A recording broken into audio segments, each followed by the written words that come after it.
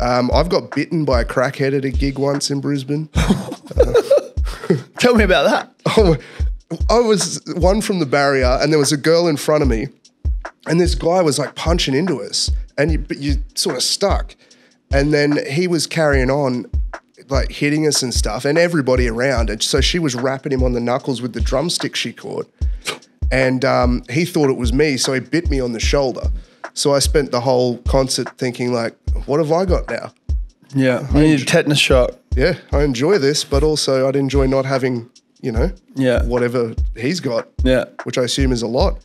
And then he stole the drumstick from her and was like, I'll probably feel bad about this one day, but I don't now. This specific podcast episode has some darker references about some life moments that may not be suitable for a younger audience.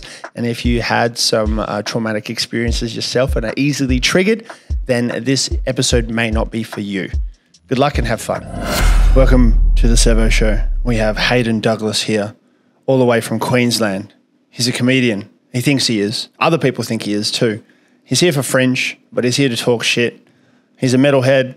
He likes tattoos, and he doesn't have much hair on his head. That is true. So let's talk about it.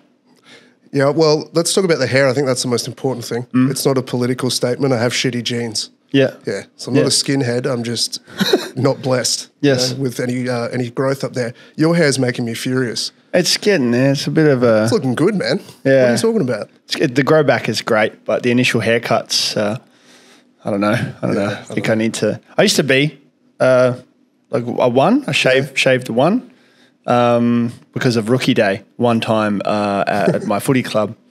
And the rookie day, I was a rookie because I just changed clubs, and traditionally we get hazed, and one of the hazings is get a haircut.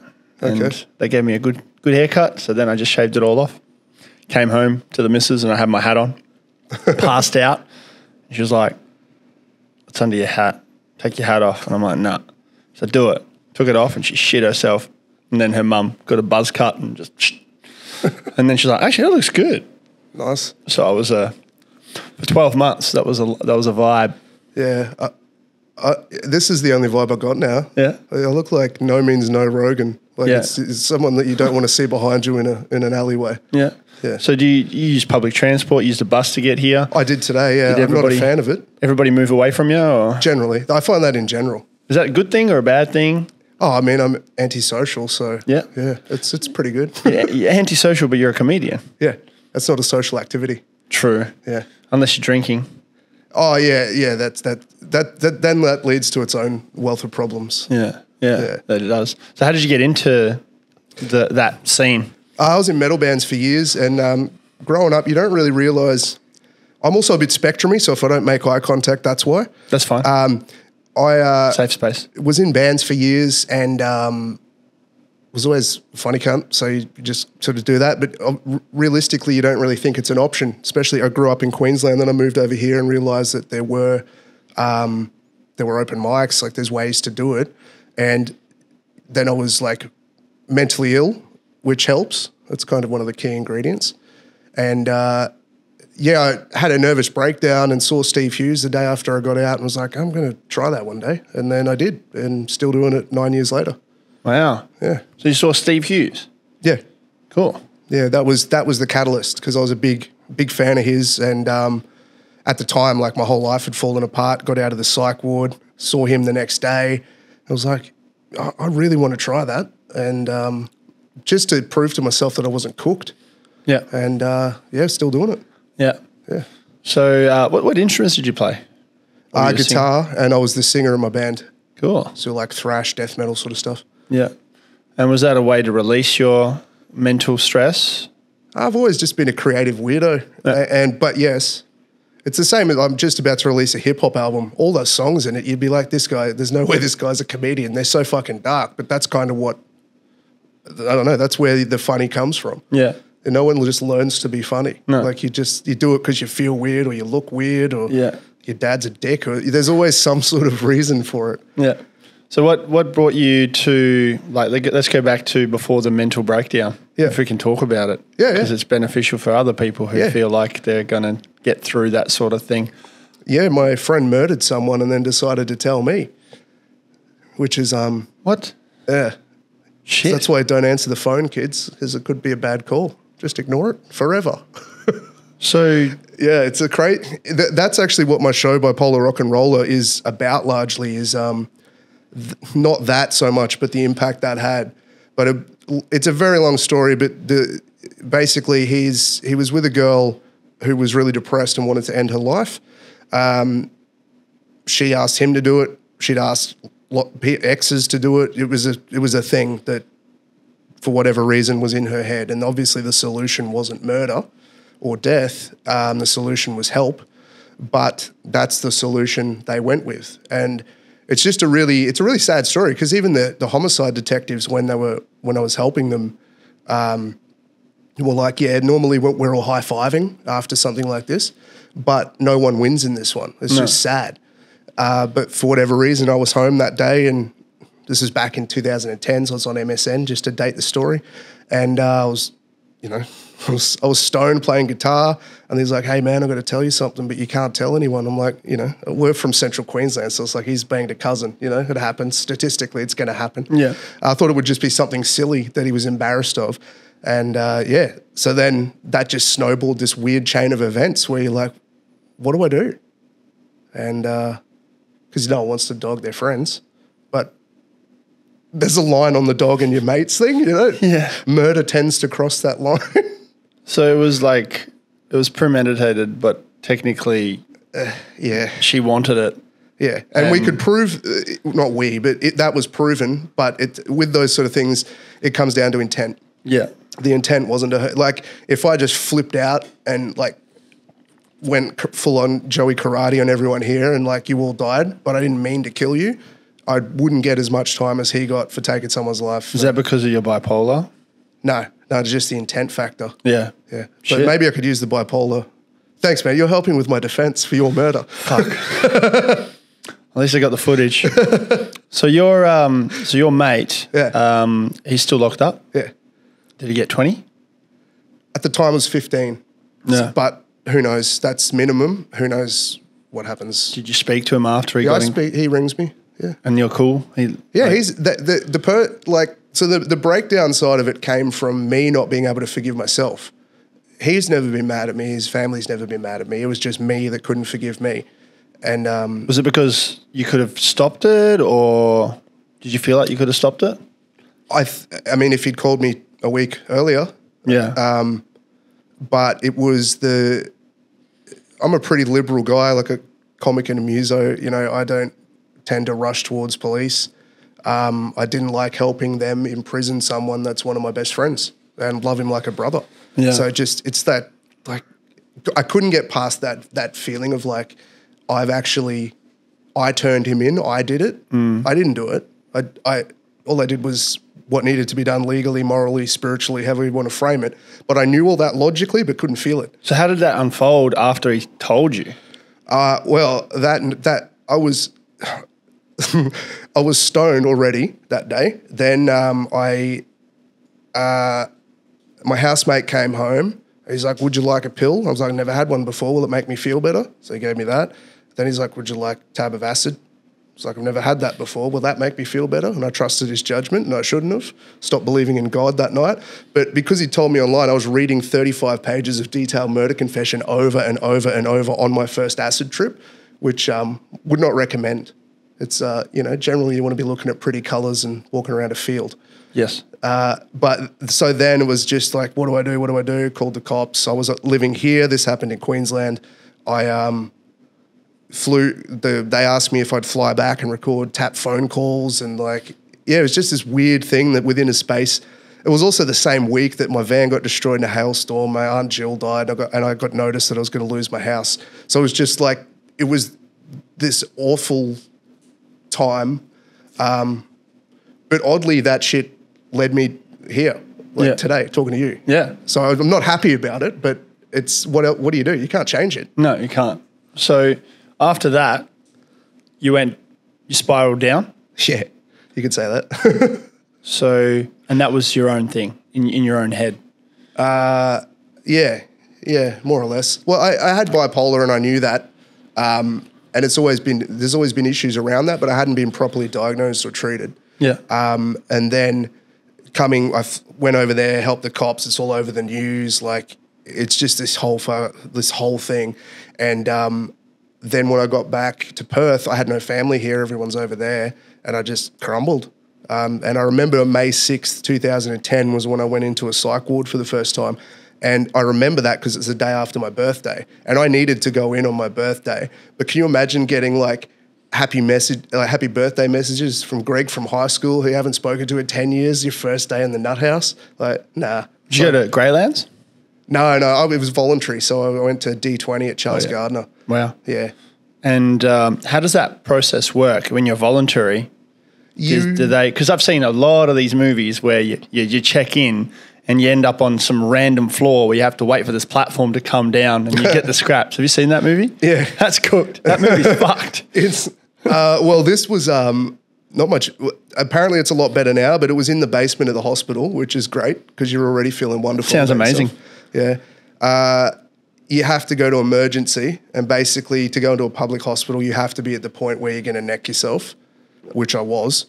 And then you fuck around there, they assess you, and then they take you in, and you end up in a room like, I don't know, the size of an office with 4 to 6 other people, just curtains separating you. After that, I ended up paying for private healthcare so I could get better treatment because the public system is fucked, man. It's like my room flooded with sewage. And then I got moved to another room and the floor was covered in piss. And there was like aggression in there. And I told the head psych, like, hey, this guy's been aggressive. If I see him threaten staff or patients again, I'm going to jump on his back and choke him unconscious and you can deal with him. And he's like, fair enough. Because I'm a model patient. Like, they've never had shit out of me. I'm there to get well. I'm not there to cause drama. And then the next day I went out for a smoke, came back, and that guy's pinned on the ground getting the jab going to Greylands. So it's kind of like, if you're in a public hospital and you mess up and you're a risk to others, then you go to the naughty corner in Greylands. Yeah. Absolutely. My wife used to work at Greylands in the cafeteria. Yeah. And she's got some stories. I'll bet. Yeah. Yeah. But another day. I don't know how much I could say. So when you were in there, how did they make you feel better? Oh, which time? They didn't, the first few. Shit. So I'm just going to have a quick sip. So there's multiple times that you're in the psych ward. About 8. And, you know, the broken system. What happened the first time you checked out? Like how did you know, or did you just get bored? You don't get an option in a public hospital. So the weird thing is you've got private, with mental health, you've got private hospitals and public hospitals. A private hospital is like almost incentivized to keep you there because they make so much money. A public hospital is incentivized to get you out because there's so many people coming in. So you're really straddling this line of like, neither one is perfect, but I didn't have a choice. I just had to leave when they said I had to leave. Yeah. And I wasn't well. I think over the last 12 years, I spent 12 months in total in nut houses. So it's weird to think that a 10th of the last 12 years has been in a hospital of some sort. And when was the last time you were in one? Late 2021. And I was in that one for 17 weeks. Wow. Yeah. And that was because of like, you just like with what is it called? When you're like remission? There's a bunch of factors. Like there's a thing called a repetitive transcranial magnetic stimulation. So back in the day, they used to go straight to shock therapy, which is bad. It's inducing a grand mal seizure. People have strokes. A lady I knew, her heart stopped. But now they have this thing where they put a thing on your head, they stimulate it with different magnetic frequencies, and it helps open up neural pathways that generally through some sort of form of PTSD or whatever over the years, your brain has learnt to go from here to here and go that way all the time. And sometimes they're not the best ways for the brain to go. You just practice what you know. Yeah. So you get good at thinking bad. And I had this thing done, and you have 30 sessions of it. Just kind of feels like a little woodpecker on the side of your head. And you can drive home afterwards. It's nothing like shock therapy, and it changed my life. Like that was the thing that after doing all the years of psychology, all these groups, all this shit, none of it never changed the feeling until I had that, because there was something off in my head. And so you were tapped and then untapped. Yeah. Yeah. Yeah. I was functional though. Like I was doing gigs while planning to kill myself. Like it's weird, and that's hard for people to understand, but I was having good shows. Wow. And really good shows, actually, now that I think about it. Yeah. But felt nothing inside. So then you start thinking, what am I doing? Like, why, if this brings me no joy, and I don't even care if they're having fun, but they are, like, why do I bother? Yeah. And I wasn't sure if I'd do comedy anymore. It was just getting through every day was enough of a challenge. Yeah. So you had a therapy-free 2022? No, in terms of what therapy? In terms of checking yourself in. Oh yeah, no, I'm good. Yeah. It's like anything. It's like fitness. Psychological fitness. You've got to stay on top of it. You've got to. It's all about understanding how your brain works, why it works that way, and what you can cope with, what you can't cope with, and learning how to cope with the things you can cope with and address the things you can't. So it's a never-ending thing, but I like to talk about it. I think my Fringe show, for instance, could be a lot funnier if I didn't tell all those stories in the middle, but I think it's important. Yeah. And I've got sort of up there and I'm thinking, fuck, should I have just done all the funnies, like bang, bang, bang? But this is what I want to talk about. It's my life, and it does help people, and that's nice. Yeah. Yeah. How close have you come to ending your life? Oh, very close. Like 2021, my plan was too good, and I won't say it on here because but prior to that, I was in the noose. Yeah. Almost 11 years ago to the day. So it's awesome to be here. Yeah. I'm really happy. Like, this could not exist. I could not exist. My family could be celebrating a sad anniversary right now. There's a quote that I've heard last year about it. It's a permanent solution to a temporary problem. Absolutely. Yep. And I'm glad you're here. Thank you. Me too. But now it's what happens from here? Well, it's I don't even know how to describe it, man. It's like my whole life was just this dark cloud over me at all times, and I don't feel it anymore. And it's actually scary to not have that dark cloud because it was always there. So waking up in the morning and not being miserable. Tom Segura has a great bit about it where he's like, do you ever wake up and just think, Jesus Christ, how many days are there? And that was my life from like the age of 4. Probably about 7 actually, until 2021. So you say back, because that was my next question, going back to your childhood. Yeah. The age of 7 is when you first started feeling that? Depression and stuff, yeah. Yeah, because I got like, I got messed with a lot as a kid because I was a trusting kid. And like kids would just get me into dangerous situations. Like I'm trying to think of an innocuous one, but they told me I loved Ghostbusters and I loved trains when I was 4. So somehow that came up at a playground and these kids told me there was one across the road. So I'm like running across a busy intersection trying to find the Ghostbusters train. So that level of like innocence and wanting to believe people and believing that people were honest, and then just sort of taking everything on board. I think I first saw a therapist in grade 2 because it wasn't working right up there. And it's weird. Were you able to define that initial moment when it started happening? Nah, not really. No. There's a few factors. There's a bunch of things. I really couldn't pinpoint it. What were your parents like when you were that young? Do you remember? Yeah, Dad, very. Mum's a beautiful person, very supportive. I think the issue that I had with my dad is that he's the worst dad you could ask for and the best dad that you could ask for. You just think of which one was walking through the door. Is he bipolar as well? He's definitely bipolar or borderline. I think borderline has been through a lot of abuse. He's also had traumatic brain injuries, and never treated because it's not his problem. It's that that age bracket, you know, of man, oh, it's not my problem, blah, blah, blah. You just need to just listen to me. So, yeah. My brain's fucked, but it's not my problem. Yeah. Wow. Yeah. It's always it's a deflection of responsibility. Yeah. Yeah.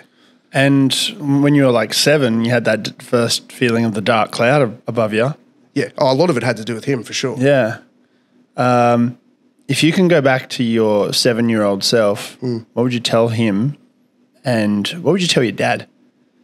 I think it'd be easy to tell my 7-year-old self than tell anything to my dad. So I'll say that off the top. My 7-year-old self, I'd probably say, you know, the way you're, whether your dad says good things about you or bad things about you, they're just his opinions. You need to work out how you feel about you, and you need to not let people who say mean or hurtful things to you have any power. I'm trying to think of how my 7-year-old self would comprehend what I'd say. With dad, I guess, what could you, I mean, I'd probably just say, do you realize how much you're fucking up your son right now? And he would probably say, fuck off, who are you? And then I'd say, I'm your son from the future. And he'd say, bullshit. And then we get in a fight. Is he still around? Yeah. When was the last time you talked to him? A couple of days ago, like via text. It's just, I love my dad. I think back to my childhood. He did so many things to make us have a good education and all this sort of stuff. But because of that personality disorder that he's got going on, it's like he would walk out of the room and come back a different person. So it'd be, I love you, I'm proud of you, blah, blah, blah. And then it'd be, you're a useless piece of shit 5 minutes later. So it's the funniest thing is he says about me, where does Hayden get this bipolar from? It's like, well, it's nature or nurture, and you're both, dickhead. So you think about it. I don't know what to tell you. Yeah. It's just strange. It was that constant dichotomy of like, when you boil it down to like childhood thoughts, am I a good boy? Am I a bad boy? I don't know. Yeah. And you were told both all day, every day, and you're a disappointment and he's proud of you. And yeah, it's just reaching that point of, I'm sure you probably have your experience with this too, of like accepting that that's how they are. I can't change it. If I want a relationship with them, I'm going to do it on these terms. And if it's not on these terms, see you later. Yeah, I've had very similar experiences. Like my biological father, I didn't really know him. Okay. Because we moved here from Russia when I was 7. Yep. And my mother met my stepdad, and he, I haven't spoken to him since before the pandemic. And your stepdad? Yeah. And, I boil it down to him being a bit narcissistic. Like he's got a job as a prison officer. Oh, yeah, okay. And he changed. He got worse when he got that job. Yeah. Because he'd bring his work home. Mm-hmm. Like he wouldn't treat me as a prisoner. But any time that I'd ask him something, he'd be bothered. Yeah. And when you're growing up as a young kid, or like adolescence as well, especially when I was a teenager, where you're still kind of vulnerable there, where you're wanting some guidance on the path to manhood, becoming an adult. Yeah. And I never got that. No. And my mum carried as well. She carried hard, and she taught me shit that still to this day I like reflect back on her because now she needs it, which is good. But there's a lot more flamboyance, a lot of femininity in my personality because it was more my mother, which isn't a bad thing. No. But I had to learn the masculinity side of it. Okay. And I can turn the masculinity on if I wanted to, but it's more of it's harder to do, you know? Do you find, so sorry to cut you off, I'm just interested in that point. So for me, I found I didn't know how to process anger because of the environment I grew up with. Anger was my role model was my dad. So it was either abuse or verbal abuse or physical abuse was his way of expressing anger. Did you find that you didn't really know how to express anger when you were a teenager? Or were you in that sort of environment? I mean, I was really never abused in any way. There was never him coming to me or telling me that I was a piece of shit or whatever. There was just no role model in my life at that point. I had my own role models. I had the boys from Blink-182. Yeah. You know, I got the humor from them. Yeah. the comedians are like Jim Carrey and Robin Williams and you know, I don't consider myself a comedian, but people think I'm funny, which is cool.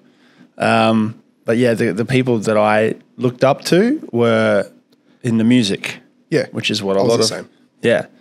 But I don't think the way I processed anger back then was through footy and through video games. Yeah. I got onto Call of Duty and I'd say everything under the sun, fucking this and shit that and things that are not appropriate anymore. Oh, yeah, I know what you mean. Like Call of Duty 2007 lobbies were fucking filth. Oh, yeah. Like we were saying shit right now that I don't know if I've heard of this, but like a couple of months ago, they announced that they've recorded. They have all the lobby chats recorded from decades ago, and I'm like, I'm fucked. It's like if your sacred group chat gets leaked, you're fucked. Yeah. But like we need that's how I express my anger. And my anger wasn't really on anyone. It was just it's just like a release. Was it more of like a frustration? Yeah. Yeah. Frustration. Like I get really frustrated of inanimate objects or when things are just not working for no reason. And I can give you daily examples of this shit. Like yesterday I wanted to watch LeBron James hit his milestone, you know, overtake Kareem. Yeah. And I couldn't find a stream. Okay, fair enough. And then I went to the NBA itself. I was like, I wonder if they've got a 7-day trial. They did. I was like, you beauty, I'll just get the fucking 7-day trial and cancel it after this game. Got it. Put my card details in. Put a little notification saying cancel this in like 3 days so I don't forget. Put the game on and I can only hear it. It's all blacked out. Can't see it. Okay. And I'm like, what the fuck? Yeah, and that shit frustrates me. Like just those little things, but they stack up. Do you think that's like you being a kind person and not wanting to take frustration out on people, so you pick those moments to let it out? Yeah. Oh, man, I get frustrated at people. Like ask Ryan how frustrated I get. I don't get frustrated at him, but like these moments that come to me with people, like, for example, work. What I do for work, I never really thought I'd be doing it, like consulting people with marketing and shit. But the people I have to deal with who are just stupid. Yeah. Like I would send an email to someone and I'd be like, hey, here is my offer. It's a minimum of 6 months. And they come back to me saying, yep, we'd like to take this offer. We'd like to do a 1-month trial. Now I have to reiterify to them saying, hey, as per the last email, you're a fucking idiot. As per the last email says you're a fucking idiot without saying it. So that's, you know, I don't do meditation. Maybe I should, but I get up every morning and it's a reset. Yeah.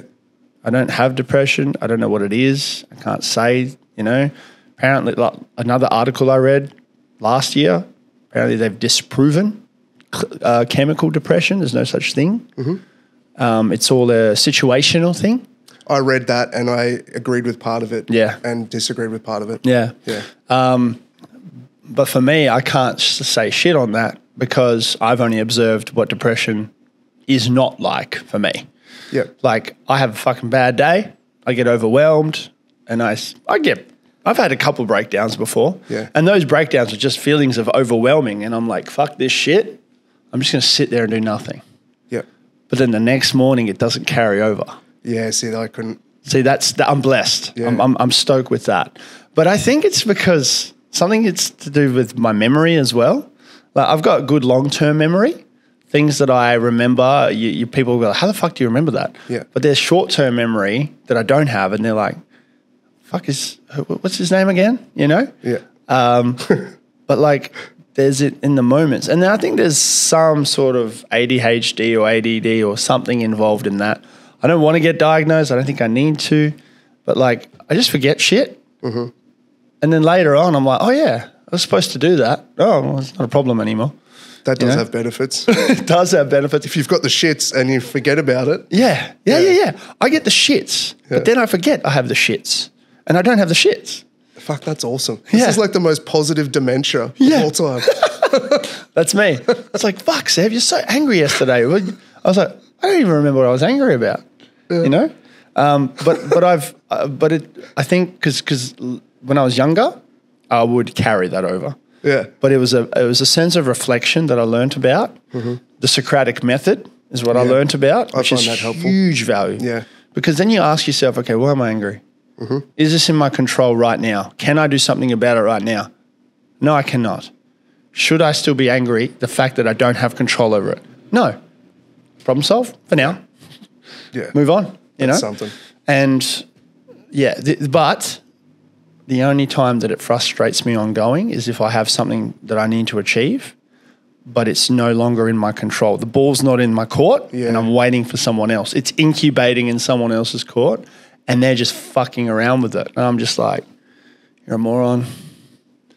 But when you find someone that gets it, that just gets on with it and understands, and it's just like, yes. Yeah. But everybody has their own journey. Everyone has their own life. So at the end of the day, I just want to kind of just almost do it all myself. Yep. And if I have to delegate, I will. So, yeah. Yeah, I know what you mean. And there's no greater feeling, like for anyone that's wanting to be a broadcaster, a comic, a muso, there's no greater feeling than looking in your bank and seeing money that you've earned just through being you. Yes. It's not a degree I have. It's nothing. And I've still got a day job. It's a good job, but I hate it. I'm not built for that. Yeah. All I want to do is What do you stand do? up and music. I'm a receptionist. Wow. No, I work at a hotel, and my official job title is receptionist, which is hilarious if you've ever seen me. Do you wear a suit? Yeah, I wear like the button up and all that. Yeah, Amazing. It's pretty funny. That's so... Before that, I was a security guard at the airport, Okay, that's which better. makes more sense. That's better. Yeah. A comic the other day said I have resting bouncer face. And I was like, yeah, that's pretty spot on. Resting bouncer face. That's great. Yeah. Show me your resting bouncer face. You know what I mean? And that's how I walk around the streets. Last time I was in Perth, I have that face when I'm walking around Northbridge at night because I just want people to leave me alone. Yeah. And some guy came up and said, hey, you got any gear? And I thought, oh, no, I've lent too far into this face. I'm attracting what I hate. Oh, you know what you should do? You should like carry around like pouches of protein powder or some creatine samples and just give it to them. Yeah. That'd be funny as fuck. Or carry your fucking fringe show tickets and be like, here. Yeah, put it in with powder so they have to dig through it. What do I want meth heads at my show for? Just numbers, I guess. Yeah, true. I am needy and desperate. That's why I do this. That's a good point. Any meth heads, please come to my show. You'll get free protein powder. Protein powder. Yeah. That's it. If I had any other powder, I'm not sharing it, you know. Yeah, that's fair enough. Yeah. So, so bouncer, receptionist, comedian. I've done all sorts of stuff, man. Bipolar. How old are you? 37. Nice. So good innings. Getting old. Yeah. Feeling it. Getting there. And do you have any kind of goals that you want to achieve in the next 12 months to 5 years? I'm going to the US for a tour later this year, so cool. looking forward to that. Yeah. Doing a lot of weird places, a lot of the places in the Midwest. So we're doing like North Dakota, South Dakota, Illinois, Iowa, Missouri, Kentucky. Like we're doing a lot of rednecky places, which I'm really excited about because I just want to see it. Your look as well. It's like... Oh, I need to see it. I watch the news. I know who they voted for. Like my friend that I'm touring with did a show. They had a Make America Great Again banner beside the stage, a life-size Donald Trump and the wife, Melania, that's the name of it. And then the Confederation flag, I'm guessing, Yeah. And he's from Texas, but he's a Democrat. He's very much not that side of the fence. And he's like, dude, I'm doing a show here. You're going to fucking have had the weirdest time over here. Yeah. And then they sent me a footage the other day of a show they were doing where they had to clear snow because it's, freezing cold. And they had a flamethrower clearing the snow out the front of the venue. Flamethrower? Yeah. Like one of those Elon Musk ones. What the fuck? And then afterwards they're doing promo shots with machine guns. I'm like, I've been to 16 countries. It's the first time I'm scared. Southwest as fuck. Oh, yeah. He travels. He's a comic, travels with a loaded pistol in the glove box. Of course. And he's ex-Navy. And it's like, why does that guy need a pistol? He's like, because I'm in America and I don't trust them. Yeah, that's crazy. So anytime I think of America and the Southwest and, you know, traveling around, I just think of the latest Borat one where he did that throughout the COVID thing. Yeah. That was fucking hilarious. Yeah, I'm scared to go to the land of the free and the home of the brave. Like, you got to be brave to go there. Yeah, it's a movie out there. Yeah, it is the Wild West. And I used to go to America all the time, like at least once a year, to a point. And I took my girlfriend at the time there, which I proposed to, now my wife, 2019 October. Okay, and I proposed to her in New York. New York's great. Yeah. Like, it's so vibrant, so many different people. If there was a place I could go to frequently, it'd be New York. Yeah. And do my interviews there, because I've seen some cool shit there. Yeah, yeah. Go over to the west to Cali. Cali's cool. Yeah. You know, they're pretty hipster there. And the whole of California reminds me of just Fremantle, but with obnoxious accents and a little bit less. I can see that. Yeah, a little bit less on the skin, which is cool. But anywhere in between, I haven't really visited much. I've never been to Texas, apart from like a stopover in Houston Airport. And I've never been to those Southwest states. Okay. I want to, but at the same time, I also do not, because they're crazy, man. Yeah.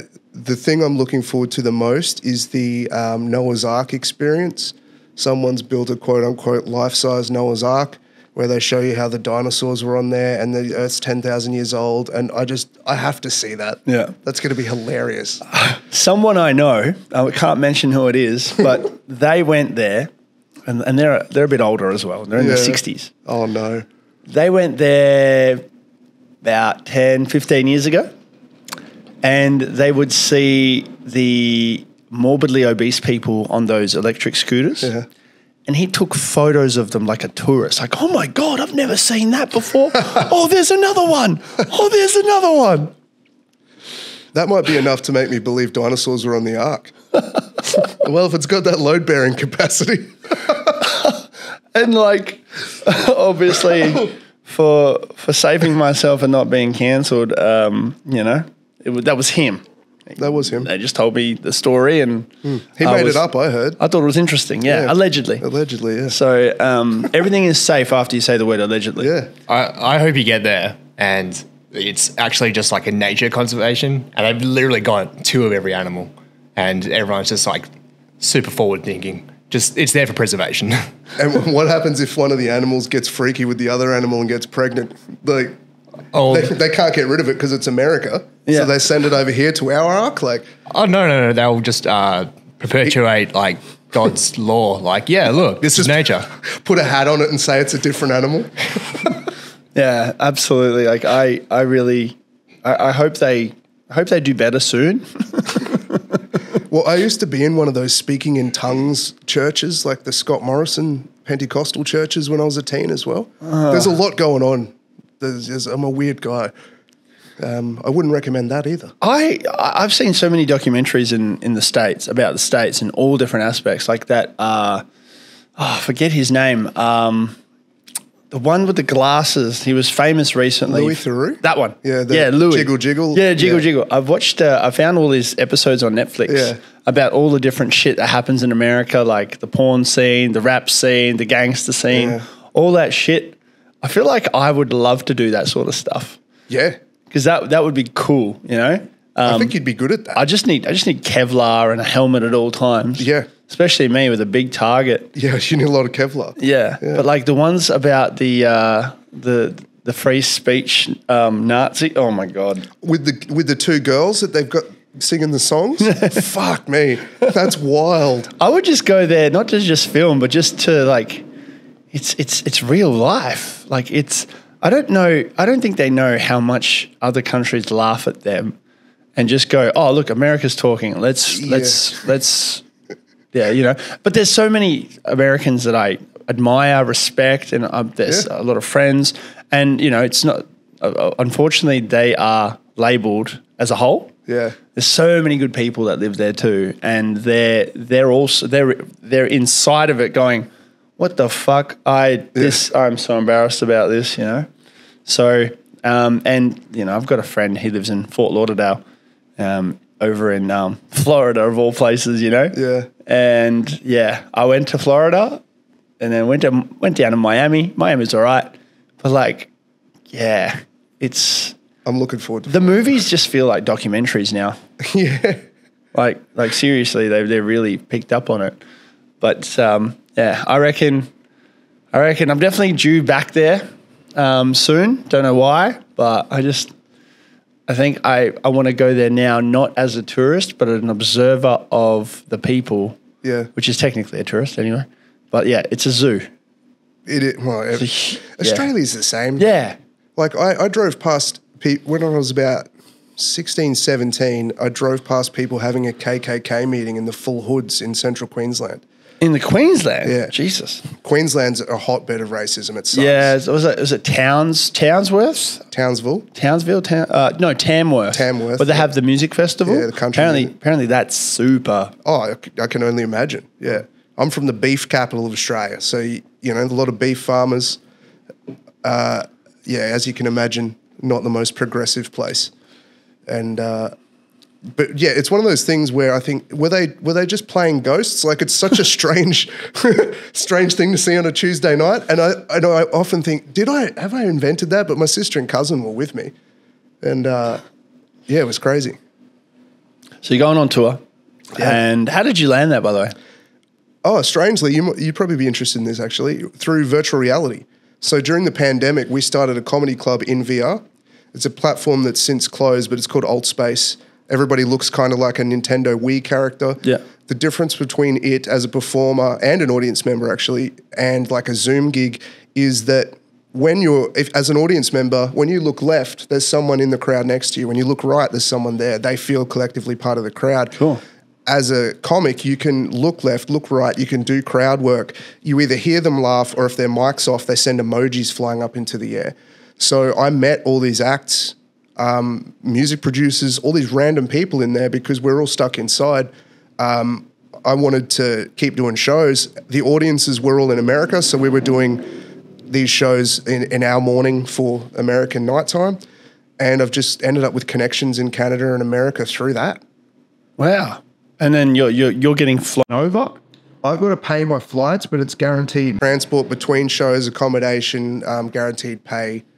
Cool. Yeah, it's good. So is there like a sponsor behind that, or? Just booking agents that I've met, other comics and their bookers, and yeah. Wow. I need to get a booking agent. Yeah. I need one here. Shout out to Century. Hook your boy up. Yeah. So you've got that going on. And you obviously got Fringe here. Yeah. So welcome back to Perth. Thank you, sir. And you're a receptionist. I am, yeah. Where do you see yourself at 47? Hopefully alive. Yes. Which I never thought I'd say at 27. Yeah. My short term, like within the next 5 years, is pay my mortgage, which is getting there. It should be paid in the next 2 or 3 years. Buy a caravan and live on the road, just driving between shows. And then the rest of the year is either in Europe or the States, Canada, doing shows, and then just sort of the nomad life. I don't have kids. I don't know that that's going to happen for me because I have worked as a special needs carer and in childcare and all that over the years as well. I understand what it takes to raise kids, and unless I'm going to do it properly, I'm never going to do it. Yeah, you got to find someone that you're willing to have kids with, yet alone kids. And it's the working with kids, I realised how many lives could be changed with an I love you and a sandwich in the morning. And also given my head issues, the likelihood of my kid having them is pretty high. So at least I won't be causing the environmental issues like my dad or whatever did, and hopefully they don't have any murders in their lives. But I care too much to fuck it up. My sister, I see what she does with my nieces, and I'm like, hey, if I don't have kids, that's fine. I've got them. They're the best. So it's just I just want to keep doing what I'm doing, make my act better, tour more, and get to a point where I can live entirely off what I create. Yeah, fuck yeah. And stay happy and grateful. Stay happy and grateful. That is good. And what's something else in your life that you do that's, that kind of distracts you? Music. music. Yeah. Yeah. So I've been releasing music since 2005, I think was our first EP in my band. And that's like, I know so you say you don't meditate. You said that earlier. Do you have things that are meditative? So like for me, archery is meditative. There's no room for anything except the task. Yes. Editing, creating music is the same for me. Yeah, editing is one. I play guitar for over 15 years, so there's that, but I rarely pick it up at the moment because I'm lazy. But for me, like, I can't wait to go back to snowboarding. Snowboarding is one of them. Yep. I want to do that more often. I want to do that in the summer here because it's winter there. Yep. And then in the winter here because it's like New Zealand or something. And yeah, I want to do that 3-4 times a year. That's my like goal. I used to play video games. That was a good one. But then everybody's just too fucking good on there anymore. And I play to win. And if I wanted to play, I play properly. And then all of a sudden I'm an e-gamer. I don't want to be an e-gamer. Yep. I want to be a casual gamer that just chops. No such thing. Unless you're like some freak, but you may as well make money and be an e-gamer, you know? That's how it works. Yeah, you're either good at something naturally and eventually you just become a professional and then it's not as fun anymore, or you do it casually and you go, oh, I don't know, what's the point? Yeah. You know? But yeah, each their own. But yeah, the music gig, I remember I think it was 2007 as well. Around about the same time Call of Duty 4 came out, Modern Warfare, the original, greatest game of all time. Guitar Hero 3 came out. And that's where I learned a lot about music. Really? Yeah. I could never play it. Yeah. Guitar Hero? I was a god. I was playing fucking True Fire and Flames on Expert and everything. Because I knew how to play a lot of the songs on guitar. Yeah. And it just fried my brain. I could never not get my head around it. I transitioned to guitar because of that game. Okay. So I was like, I actually would like to play guitar now. Yeah. So the Post Malone, same story, except I didn't go down the superstar fame and tattoos on my head. Give it time. Yeah. Keen to see him on Sunday. That's going to be a sick gig. Oh, yeah. Is that still not happened here? No. Oh, cool. No, it's happening. And God, I wish I had Posty on the show. That'd be sick. But Give it a whirl. they're coming. They're coming. Is that with the Chili Willies? Chili Willies, yeah. Actually, funny story. Last year we were in Europe visiting my wife's family. She's Dutch. So we were in the Netherlands, and we before the trip as well, we realized that the Red Hot Chili Peppers were going to be in Paris at the same time. So we did like a mid-trip detour to Paris for 3 days. So we stayed in Paris for a bit, and then we went to Saint Denis, which is a fucking hole. But that's where the stadium is. Okay. And we went to see the Chili Peppers. Anderson .Paak was there. Okay. Wonder Cat was playing. And then but it's a weird bill. Was it a festival? No, it was just just two acts and then the headliners. So, but I was stoked to see Anderson because I'm a big fan. And but yeah, the whole time because the French are like all chain smokers. Yeah. I felt like I needed to get some chemo afterwards because I definitely got cancer. Yeah. But the funniest part was we were in the crowd waiting for the Chili's to go up, and the Chili tickets were announced that same day in Australia for this coming weekend. Right. So I got my phone out and booked tickets to the same people that we're about to see back home in Australia. That's great. It was a unique kind of like, you're a fan. Yeah. But we got Golden Circle tickets this time because the last 2 times, I've seen them 3 times. One was a big day out, the first time I saw them, and that was way at the back. And then the last 2 times were like, they have the 2 sections now, so there's no crowd crush, which is good. Now I'm like, no, I want Golden Circle. I'm here to potentially hurt people accidentally. And potentially be hurt by someone else accidentally. Maybe not accidentally. Yeah, Who knows how it goes? Maybe they play your favourite song. Mosh pits, man. I love mosh pits. I was born for them. Oh, yeah, dude. I'm undefeated. Yeah. All time. How's your toe going there, Sev? Yeah, my toe's fucking black. I've got socks on, but... You're like the guy in the UFC that's allowed to take steroids in the mosh pit environment. Yeah. Like, I see you walking towards the mosh pit and I'm like, for fuck's sake. Really? I'm going to end up behind him. Yeah. Yeah. But we're doing circle pits and shit, Yeah, and that's acceptable. my favorite time was the Wall of Death. That's good fun. Pierce the Veil, Soundwave. I think it was 2012, and I was like, "Oh, what's this? Everyone's spread out." Oh, were you not informed of the Wall of Death? No, but I knew about it. But I was like, "Oh fuck!" But I was a bit nervous. I was like, "All right, is this it? Is this where I die?" Yeah. And I was at the front, and we're waiting for the drop, and I see this guy across from me, and we just start charging at each other. That's good and then fun. the last second, he realizes he fucked up, and I just went, a little bit of a shoulder and through the crowd. He lived. But It lives in our memories. yeah, and our yeah, it hearts. lives in our memories. But you get those other mosh pits where you get these like weird hardcore bands. Oh, the that fight dancing? Yeah. Oh, The fight dancing, man. I don't get it. I don't get it either. I just love, they're fun to watch. Yeah. Why are you here? Yeah.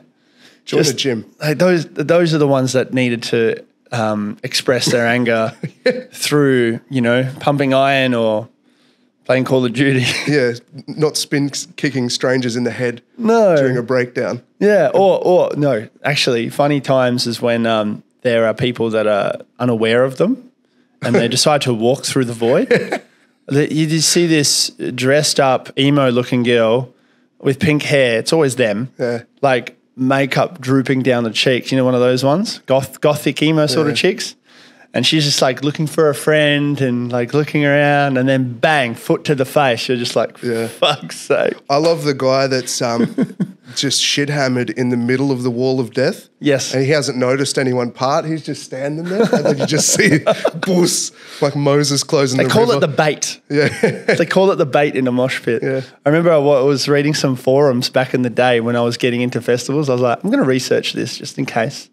And yeah, someone wrote a whole like essay about different types of pits. Circle pit, mosh pit, death pit, wall of death, all this shit, some other shit. And I'm just like, fuck. I remember I saw this photo of this back, someone's back, and it had Slayer like etched out. In blood, yeah. In I've seen blood. that, yeah. And I was like, fuck, imagine going to a Slayer concert. Like, if you go to Slayer, do you die? That was the misconception that I had. And then when I went to a Slayer concert, but it was in Australia, I was like, I can imagine Slayer in the prime in America would have been fucked. Like, you're there. I've got a story, but yeah, keep going. So I went to Slayer and it was sick. Yeah. And then I love crowd surfing because I was like, I wonder if I can crowd surf being 6'10". There's a lot more volume of me to grab on. Yeah. And it was dope, but I crowd surfed a Slayer, Raining Blood. I remember that moment because I had, just before iPhones all came out, I had one of those point and shoot cameras. I got to find the footage. It's like 2 megapixel potato quality, but I was just like, fuck yeah, Slayer. But yeah, tell me about your Slayer story. So it's not my story, but it's my friend. So my friend that got me into metal saw Slayer in, I think it was 2000 at Festival Hall in Brisbane. Yeah. And it was like what you describe as an American pit. And he's been to whatever, but he said when they started, a bunch of dudes ripped the chairs out from the balcony and threw them over, and there were people diving from the balcony into the crowd. And there was 2 guys that came after work in full suits, and he saw them afterwards, and they were just torn to shreds. I've got bitten by a crackhead at a gig once in Brisbane. Tell me about that. I was one from the barrier, and there was a girl in front of me, and this guy was like punching into us, but you sort of stuck. And then he was carrying on, like hitting us and stuff, and everybody around. And so she was rapping him on the knuckles with the drumstick she caught. And he thought it was me, so he bit me on the shoulder. So I spent the whole concert thinking, like, what have I got now? Yeah, I need a tetanus shot. Yeah, I enjoy this, but also I'd enjoy not having, whatever he's got, which I assume is a lot. And then he stole the drumstick from her and was like, I'll probably feel bad about this one day, but I don't now. Just with those eyes, I'm like, man. Oh, man, I remember figuring out where the optimal drumstick zone would be. And my zone would be much wider. Yeah. Because as soon as I see it up in the air, because I played footy. Just I'm just marking like taking a mark, taking a screamer off someone. I've taken some speckies, but like sometimes it would land in like a few people in front of me. Yeah. But because it's got forward momentum, it kind of bounces. Yeah. Someone's head or something went bang and then blop. Nice. And then like I remember someone else where it like slipped through their fingers and I got it and they like looked at me like for a split second like I touched it. Yeah. I can see it in their eyes. Like they're going to ask me like, but I touched it. And I'm like, but I fucking got it. Yeah. But my favorite ones was when there's two people that grab it clean. Oh yeah. And they try to, and it's always someone that has it with two hands and someone else has it with one in the middle. I'm like, it's either going to snap or you just gotta go for it. Yeah. Just gotta go MMA on that shit. Get them to tap out. Yeah. But that's a wild shit. But I've got like a good 10 drumsticks. I had I think it was Southbound. It was like early set on like the second day. It was like ballpark music, so it's like a chill band. And my mate was standing in front of me. He's like maybe 5'9". I'm 6'2" for reference. And I just see like this drumstick just come straight towards us and hit him square in the face. And he starts pissing out blood, and the girl next to him just goes, "Hey, a drumstick, woo!" Fuck. And then when they're like frisbee picks, like I remember one of my first ever picks I collected. The guitarist like flicked it, and like no one else noticed. I've seen that. And I was like, fuck. So I'm like fucking swimming through the crowd. Actually, it's like this. I'm like above them. And then I get to the spot where I reckon it is, and there it is. I'm like, oh! Yeah. And they're like, what the fuck? Have you ever got one off someone's shoulder? I have. Nah. I'm like, where'd that go? And then I see it on their shoulder in front of me. Let's grab them. Thank you. And there's some chick, and then she, you assaulted me. Oh, pet peeve at festivals. Go. People who film the whole fucking thing. Yes. Just watch it.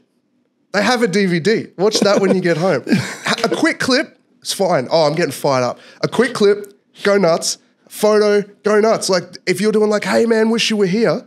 Awesome. Yeah. We all wish someone was there. Yes. We all wish a lot of them would leave too. Yes.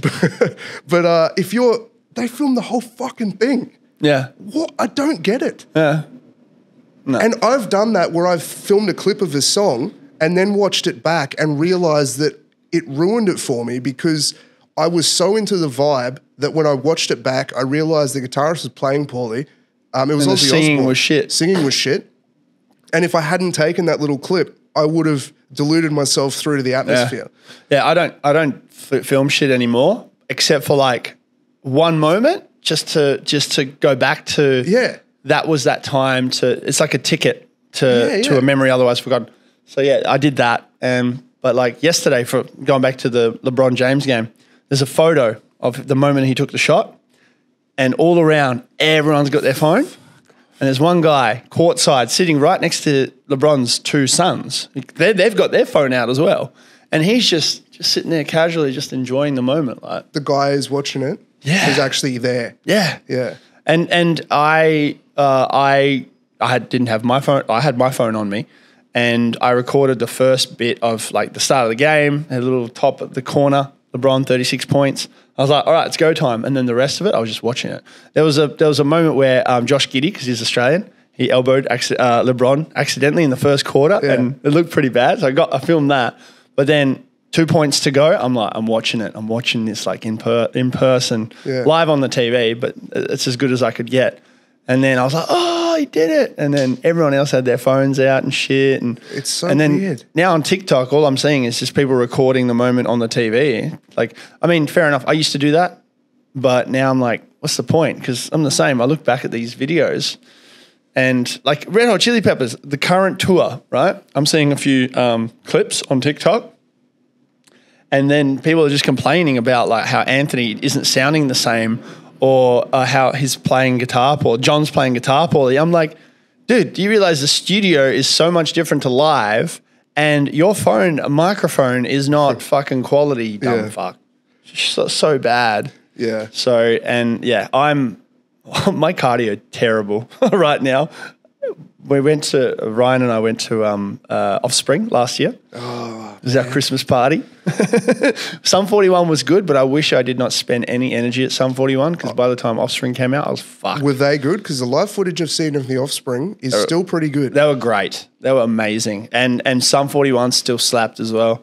But my cardio, it was like first 20 seconds, you're like, fuck yeah, I love this song. Yeah, I'm going to die. And then you would like stop and you're like, all right, last chorus of the song, I'm going all out. And then for 10 seconds max, you're good, and then you're fucked again. And the older I get, the more that mosh pit smell bothers me. And when you're feeling like, oh man, I'm unfit, I need to get out of here, and you can smell 400 sweaty dudes around you, it's unpleasant. Yeah. But you love it. Yeah. You pay your ticket to be in that spot. Yeah. And then you see all these teeny boppers, you're like, why the fuck are you here? And then you ask them. And then they're like, oh, my parents grew me up on this music. I was like, that's good. Respect. I love that. Yeah, respect. I mean, I'm 32, so I could easily have a kid that's 10 at least by now, and they would be fucking singing Zeppelin songs and a bit of Lynyrd Skynyrd, you know, a bit of the decent music. Because right now I don't have anything that's come out. I've got this gig. I'm doing some influencer shit on Sunday at Laneway Festival. Okay, cool. Never been to Laneway. And I had a look at the acts. No fucking clue who they are. So do you have to research them? A little bit. Oh, that sucks. I hated doing that when I was in radio. Oh, but it's an interesting one, and it's going to be an interesting day because Sunday is UFC at the start, and then middle of the day until 5 is Laneway. Yeah. And then from 5 after it's Posty and Red Hot Chili Peppers. Shit, that's a big day. So yeah, I didn't secure a ticket to the UFC, so I don't care. Fuck them. But it was meant to be like a chill day, chill Sunday, and now I'm just like, fuck, what am I gonna do? Even like old mate Logan Paul and KSI are in town. Like it's a big weekend. Shit. Yeah. Wow. Because Prime is there is no affiliation. Fuck Prime. It's just another drink, you know. Sparkling water. Shout outs to Coca-Cola that I think is shit anyway. Mount Franklin's my favourite mountain though, if they want to sponsor me. Happy to go there. Yeah, and I don't mind the Franklin too. Does Mount Franklin exist? Is it a real place? Let's have a look. Let's go and research, make a doco about it. That being said, Sev, we should definitely like buy and hoard that Prime shit and send it to the UK. Correct. Because those kids are absolutely insane. Correct. So yeah. So you know where Midvale is? Yeah. Right next to Midland? Mm. They're having a drop at 6:30 on Saturday of the and this podcast will be live well after that, so it doesn't care. It doesn't matter. But of all places, Midvale is where they're going to drop. Yeah, Midvale Shopping Centre in Woolworths, Logan Paul and KSI will be, and there's going to be thousands of children. Who organised this? I know. I got the call up early because I got invited to do some influencer shit, and I was like, this is an opportunity. I don't want to feel like I'm a clout chaser, but it'd be cool to at least meet KSI because I never liked Logan Paul. And I'm not hating on him. It's just my personal, like, if he was in front of me, I'd shake his hand and I'd be like, hey, man, good for you. You just don't, it's just not a vibe you connect with. No, like he's done well to get out of all that shit that he did like years ago. And and allegedly now he's a scammer from the crypto shit because he's scammed heaps of, he did a rug pull on fucking some coin that he did. This is all allegedly, you know, like the internet's the internet, you know, nobody knows you're a dog. Yeah. No, there's a lot of evidence. And there's a lot of evidence, but the business side of it, the attention seeking side of it, I'm like, yeah, you've done well. Yeah. But the thing about it that pisses me off is all these kids that are going to go there, they don't have that critical thinking of why he's famous or what value he brings to them. Yeah. So this is why I'm doing podcasts like this. Yeah. This is why as that audience grows, they can grow with me and I can start giving them value because I don't want to fucking do this like skits and shit anymore. I don't do it anymore. I do fun stuff every now and then, but I want educational driven stuff. That's fun. It's called edutainment. Yeah, right? yeah. There's no, like, I ask kids all the time, what do you like about Logan Paul? Or what do you like about me as well? And they're like, oh, you're funny. I'm like, okay. 10 years from now, what sort of value does that bring? You know? Yeah. But then I look back at like Jim Carrey, for example, best example. This guy's an all time. I got a lot of humor from him, and he made me laugh when I was younger. And now he's a lot of people say he's off his rocket because he's all philosophical, and he goes, "We're just spirits floating around." Like, are we really here? And all this shit. And I'm just like, I vibe with that. Me too. Because it makes me think. I was wondering where you were going. Yeah, Because I'm like, I vibe with that shit. Yeah, it makes me think. It's a man at peace. Yeah. And I vibe with that, you know. He's not chasing a bag anymore. He just wants to make art. Yeah. I'd love to have a conversation with him, but then he'll be like, is this microphone even here? Yeah. I think he might, yeah. At a point, you're like, yeah, dude, we get it. You Yeah, smell yeah. like patchouli. I'm proud of you. But Yeah. tell me about Ace Ventura. But that's what I want to really kind of get to, where I'm going to help kids and they go, oh, that's that video I saw about Sev's thoughts on getting my first car. Thank fuck I saw that video, because it made me think, is a $30,000 loan on a brand new car worth as much as buying a $5,000 third-hand car from the car yard down the road? That's the sort of shit I want to help them with. Not just buy my drink that has just all this shit in it. Yeah. That you're only buying because I'm cool and you want to be the hype. You have the fear of missing out. Like, no, like if I had my own drink, it would be some sort of sparkling water like this. And I know kids don't like sparkling water, so it'd be funny. Yeah. But like, have you heard of that liquid death drink? Yeah, I don't know what it is. It's just water. Oh. It's literally just water. They've just marketed it differently. Oh. And it's like one of the top brands in the world now. They've got merch and shit. Yeah. It confuses me. They don't have it here yet, so maybe I can pull up a deal and get Liquid Death to sponsor the podcast, and I'll fucking have Liquid Death, you know? Get a sparkling version of Liquid Death. Get some liquid Sev. Liquid Sev. Liquid Sev, yeah. Liquid Sev. That sounds like something else. Yeah. I'll be honest, I'm down for attention. I'm down for Liquid Sev. He can sponsor me. Sponsor me anytime. That's it.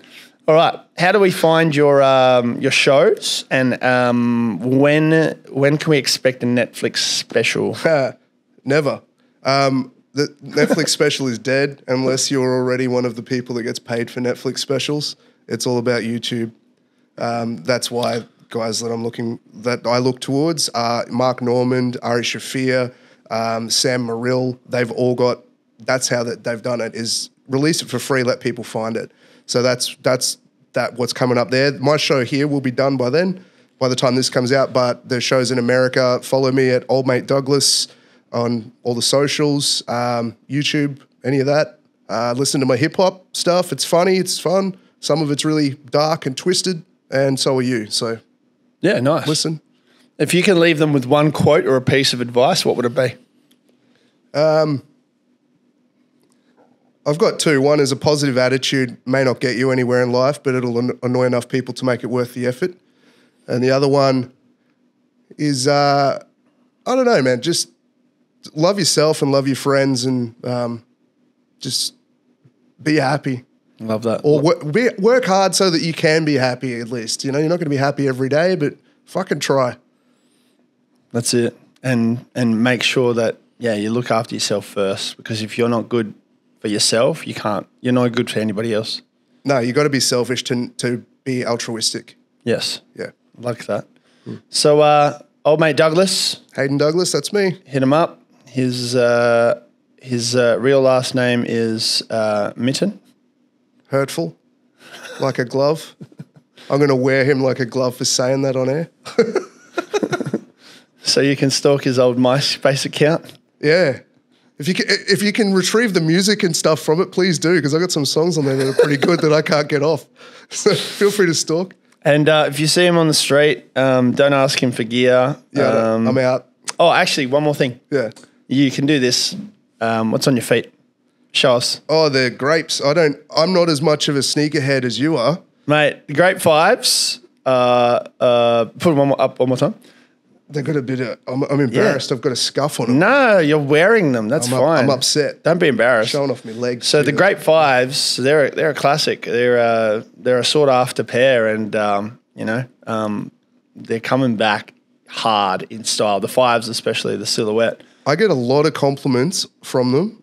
Yeah. always from dudes, which is perfect. You know, that's what I'm going for. Yeah, perfect. Ugly dudes. Ugly dudes who love shoes. Yeah. That's why I do what I do, just to build my network of Ugly dudes. That's why I'm here. Yeah.